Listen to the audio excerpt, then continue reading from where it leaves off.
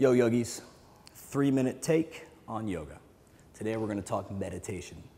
Now I know you've probably seen the articles of all the benefits, and we're not going to talk about the benefits of meditation. You can Google that. We're going to focus on how. Maybe you've sat there and tried to just be still and quiet the mind, and you find yourself agitated, or you find your mind way too busy to just sit.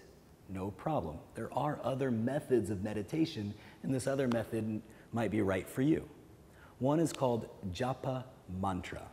Japa is a Sanskrit word, means repetition. So you just repeat it, repeat it, repeat it, repeat it. Mantra, referencing that we're using sound, audible. What to chant? Well, that's up to you. What resonates with you? You can find something from your spiritual tradition. You can find something from, just pop culture. Or we can use some concepts from the yoga schools that can inspire our practice. 3 simple concepts I like personally. Peace. Focus the mind on peace and just hold the mind on peace. Use your native language. So don't just use the Sanskrit. Sanskrit for peace would be shanti. But use your native language, the language of your dreams. That way it really resonates with your heart. A tool to help you with your keeping count so you don't fall asleep is using something like this. This is called a mala. Different spiritual traditions use these, but we're not looking at it from that, so no conflict. We're simply looking at this like a calculator. Do you need it? No. But does it help? Yeah. How it works?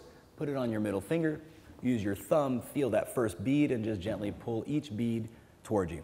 This helps you stay alert, stay awake, and stay connected with your meditation so you don't go dreaming about the future or dreaming about the past. Repeat the meditation, the mantra that resonates with you. Let's say peace, peace, shanti, shanti, peace, all the way through. Another you might like, contentment. So to be content, realize in the modern age, consumer capitalism, there's lots of temptation of the shopping, but sometimes it's good just to be content. So the Sanskrit for that would be santosha. So you just do the same thing. Use your mala.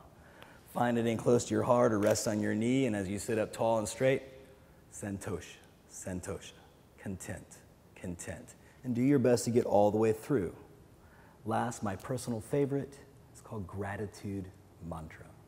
How it works, use your fancy yoga mala and just simply go through as many as you can think of all the good things from your whole life. Nothing too big, nothing too small. Your parents, your siblings, your favorite cat.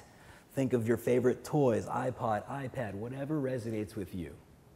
So this is repetition of sound to enhance your meditation practice.